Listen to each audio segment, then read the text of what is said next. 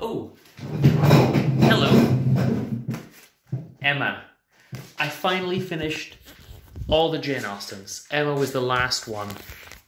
Mid-ranking. They're all much of a muchness. Northanger Abbey was the only good one, to be honest with you.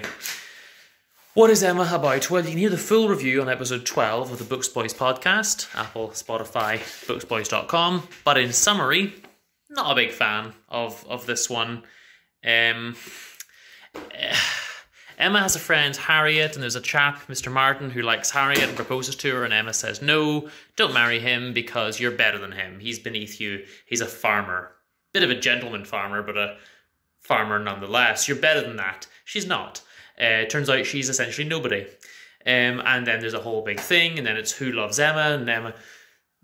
Mr. Knightley, this posh guy, potentially loves Emma, but then Harriet thinks that, well, if I can do better than Mr. Martin, maybe I should go for Mr. Knightley, and then it gets into that whole thing.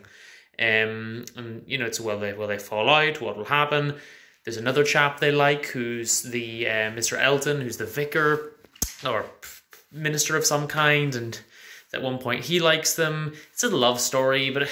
it doesn't go anywhere. It's very dull, to be perfectly honest. The dad, Mr. Woodhouse, is the only nice character because he thinks that everybody's like him. So if something doesn't agree with his stomach, he says, oh, nobody should eat cake. We all know it doesn't agree with anyone's stomach, you know. And he just says, and they all take all these cares to give him his comforts, and he's just this old man. But it's quite wholesome in that sense. He's the only good character in the book.